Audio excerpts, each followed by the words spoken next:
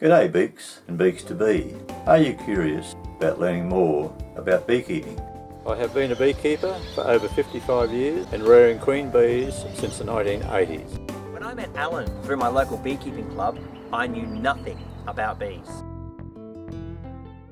Right, before 2008 it was a real bugbear to blow your frames out, and I put down a lid or a rain hood, and then I actually had to lift it with the lifter, stand them on their ends and take some of the frames out and then blow the bees out with the blower, and which used to take quite a lot of time, and I thought about it for quite some time, and so I decided to try and check out what could be done to make it easier and quicker to blow the bees out. So this is the unit that I designed and made back in 2008.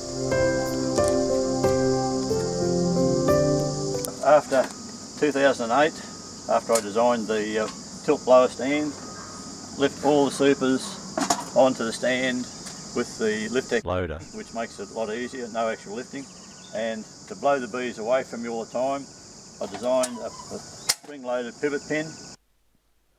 The pivot pin is spring-loaded so that it locks back in position either at the 45-degree angle or the horizontal angle. Once the bees have been blown out, we put an escape board on, and then it's lifted by the lifter, and then we put a tray underneath, tie it down with the tie-down straps, which holds the tray and the escape board together.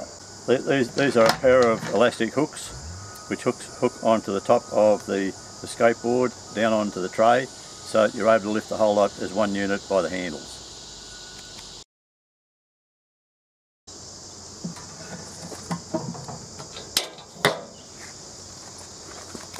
On each corner there's a support point for the corners of the full honey supers to rest, so they can't drop out or move out of the road if it is knocked or when you're pivoting the unit. We also weld a pair of lugs, one on each end. There's one on the left side and also one on the right side. That allows the tray to fit in between. It can't go either way to slip off the unit.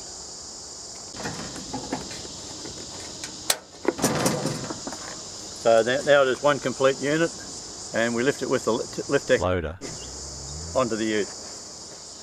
In conclusion, I designed this back in 2008 for ease of working my beehives, and also the quickness that we're able to blow the bees out and load the ute with full supers of honey.